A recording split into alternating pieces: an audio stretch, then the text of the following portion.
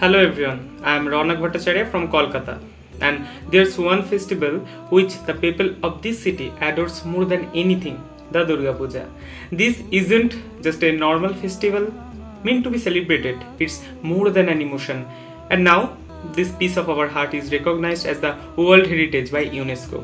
Therefore, I personally wanted to show some gratitude towards UNESCO.